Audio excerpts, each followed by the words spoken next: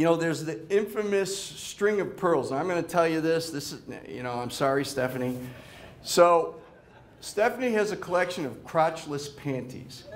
Now, they have no particular practical value except in very narrow set of circumstances. But most of those panties are courtesy of Blue Boy here. They didn't come to her crotchless. But if she leaves them on the floor for 60 seconds, they've become crotchless.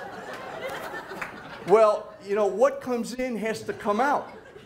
So next day, I'm walking Blue, and out comes a string of pearls, the infamous string of pearls, tied together by this very fine string of red silk. Out they come, boom, boom, boom, and there they stop. And there he is. He's not moving, because that thing is hanging out of his ass, and it's not going to come out unless Daddy pulls it out. So you have not suffered the indignities of having a four-legged animal till you're on Park Avenue at rush hour pulling a string of turd pearls out of your dog's ass.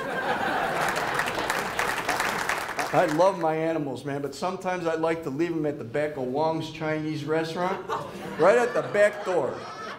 I would. I swear I would. I haven't done it yet, but man, I am sorely tempted.